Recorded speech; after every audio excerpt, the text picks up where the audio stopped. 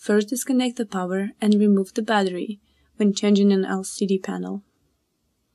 Proceed with removing 5 rubber screw covers in the front, then 2 on the left side, and 1 more on the right side.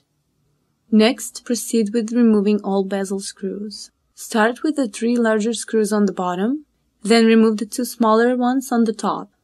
Move on to the 2 more on the left side and the last one on the right side. Please keep the sets of screws from each compartment separately from each other.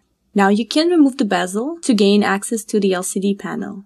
Set the screen wide open and carefully start to pry open the bezel frame. Begin on one side, then move along the top and the bottom edges, lifting the bezel towards the other side. Do not apply too much force, since it can fracture the bezel. Next, remove 1 screw holding the inverter board to the top cover. Now you can disconnect the backlight power. Remove the 2 frame screws on each side. Please be careful with the Wi-Fi cables.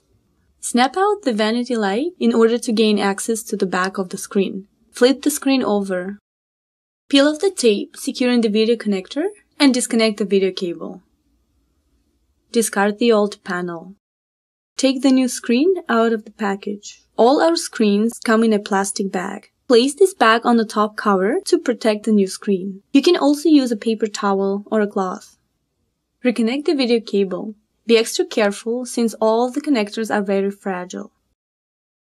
Flip the screen over and remove the protective film.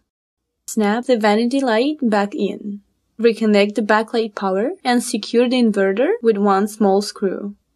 Line up the screen with the frame and replace the 4 smaller screws on the right and the left sides. Line up all the cables with the screen frame. Now you can replace the bezel. Start on the side and gently snap around the perimeter. Leave the bottom edge unsnapped to align the video cable guide.